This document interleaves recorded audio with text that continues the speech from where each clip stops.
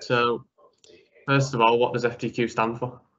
Okay, so FDQ is food and drink qualifications, and we have a specialist place in the food and drink industry. We have been serving the industry with qualifications for the past 21 years, and more recently we have been involved in endpoint assessments for apprenticeships, so providing services to apprentices, their employers, and support and training providers with food and drink industry standards. What is your job role and what does it consist of? Yeah, so I'm Chief Executive of FDQ. I've been doing this job for 4 years, and I'm also the responsible officer for the organisation, and as an awarding organisation we are regulated across England, Wales and Northern Ireland, and as a responsible officer my job is to ensure that the quality assurance of our qualifications are making sure that they are valid and robust, and that they've been delivered correctly by the training organisations that are approved to offer our qualifications, and we do that through a quality assurance process. And again, my job is to make sure that those compliance and controls are there to so that when certificates are issued and they are awarded to our clients, that they have been earned and delivered in the right way, and that's a very important aspect of running an awarding organisation. Yeah. As the endpoint assessment organisation, my job is to ensure that equally that the endpoint assessment's being delivered independently and to the correct standards, and that those apprentices have again proven their knowledge and skills through an examination type process. And I guess overall my job is to make sure that those things are all done correctly. But on top of that, as Chief Executive, I'm in charge of ultimately financial stability, financial health, in charge of HR, ultimately making sure that our people are well treated, and also in charge of operations, making sure that we have a business development strategy and that we are delivering to our customers in the best way. So that's a bit of in a nutshell, that's really what I'm responsible for and what I do. Pretty much the big boss then. Yeah, very much. What do you enjoy about your job? Well, I enjoy the there's always a buzz in the job, because there's always so much happening really. 12 months a year we are under different pressures, and my job is to make sure that we manage those pressures, so there's always something happening, never a dull moment. There's always that balance to strike between income and efficiencies, and obviously making sure that we're delivering a good service to all our providers. So that's what I really enjoy about the role. Yeah. Sorry. Did you do an apprenticeship yourself at all? Or? Well, I guess not in so many terms. I guess I didn't go to university route.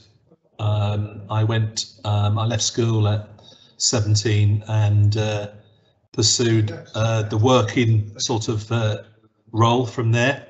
So I guess over the years I've served all sorts of apprenticeships, in that I've learned from work and from that experience of work, and I've taken on qualifications as I've gone along, but certainly the vocational route's been the route that I've taken. So I guess in that perspective, yeah, I've certainly done the work served route, which is almost where apprenticeships are.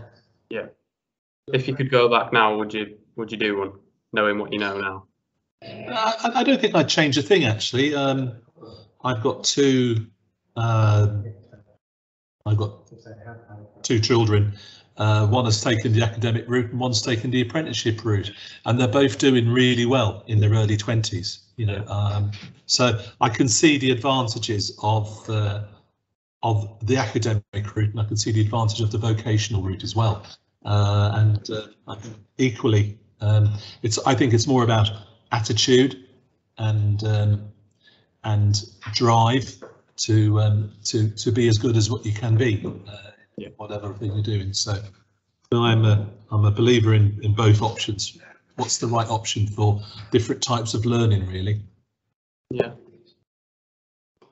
How did you get to where you are today? Like, what previous job roles have you had? Well, I've been in the education sector for about 25 years, so particularly on the further education sector. So I've been in frontline delivery, very much operational roles, and within the further education sector, there is always something going on. You know, there's always apprenticeship type programs, there's youth training schemes, you know, go right back, YTS. There'll always be training schemes out there for to encourage young people into work. So I learned that at a really early stage, that if you're in that sort of marketplace, you'll always be employed, because the government will always have initiatives to that end.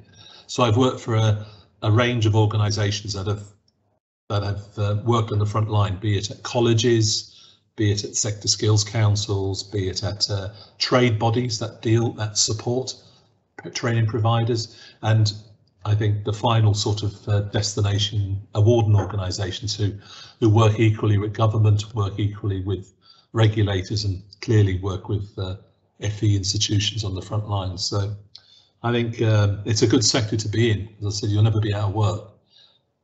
You'll always be, you know, employable. So let's talk about the pandemic. How did that affect you guys at FDQ? Well, I guess we are sort of, as I said right at the start, our client base is really the food and drink industry, and the food and drink industry, you know, as you know, has been churning out food all the way through the pandemic. Hasn't been easy, but they've always had key worker status in order to get food on the shelves of shops and supermarkets, etc., or butchers in the high street, bakers in the high street. You know, the food industry has been absolutely on top form throughout the pandemic, and our responsibility as a food and drink body has been to support that. So we haven't really stopped, to be honest. We've been equally busy supporting the industry in the training of their staff in certain respects. So we've been hard at it through the pandemic. Hasn't been easy. We've had to overcome lots of challenges. You know, lockdowns are difficult, but you know, some of our workers also assumed key worker status during that stage in order for us to continue to be able to deliver endpoint assessments, for example. If the apprentice is working, then we have an obligation to serve the apprentice, and that's what we did by and large throughout the pandemic. Obviously, from a financial perspective, it's had a bit of a topsy-turvy sort of year, because during lockdowns our business was not as busy as we were during peak periods. So apart from the usual sort of, like, you know, peaks and troughs in terms of business, we've continued quite well and proven to be quite resilient throughout the whole period. So I'm very pleased with the way we've actually adapted to it all. That's good. Do you think there'll be any more challenges because of COVID going forward? I think there'll be challenges, yes, but I think that we will have to acclimatise to the environment that we're now going to have to live within, you know, and that will be more based upon our ability to live with this virus, and obviously the vaccination program has helped support all of that. So I don't think we're. I think there will be a few more months yet before we acclimatise to it all, but we're getting there through the autumn and certainly into the winter. But I'm hoping that there'll be more return to normality, over the next sort of 6-9 months. We'll start to see that. Yeah, I had my second vaccine on Monday, and on Tuesday I couldn't move. It really knocked me. Yeah, that's been an after effect as for many actually. Yeah. It's, so but I'm glad you've had it, and but you are as well. Yeah, I am. I'd rather be ill for one day than weeks. Yeah, absolutely. Yeah, absolutely. Final question. What profession other than your own would you like to attempt if you could? Oh, that's a good question. I'd love to have been a professional cricketer, or a sports administrator or something like that would have been nice. Yeah. I'm very interested in sport and administration of sport. Obviously, that's where I'm quite proficient. But yeah, that would have been a sort of working in the sporting sector in an administration role would have been good. But no, I'm happy enough with the job I'm doing now. It's really, really good. Yeah. Are you into cricket then? What? Yeah. Always played cricket, watched cricket. So yeah, that's my main out of work hobby. Yeah. Do you think we have much chance in the T20 World Cup?